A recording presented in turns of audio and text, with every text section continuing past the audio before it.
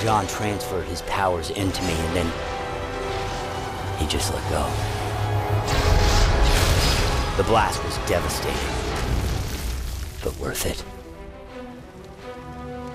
New conduits had been activated, all of them healed of the plague. We said goodbye to our old lives and got to work mastering our new abilities. There was a job to do. Millions were still infected, and all of them would die within weeks. We were living proof that some of the sick could be saved. I could raise them up, creating new conduits. Sure, the odds were only 1 in 1,000, but it was better than nothing.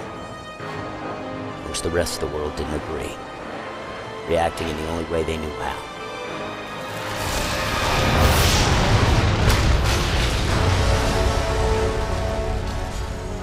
The plague just sped up the inevitable. An evolutionary jump. Humanity giving way to conduits. I'd been given powers to save the world from this change. But now I stand at its center.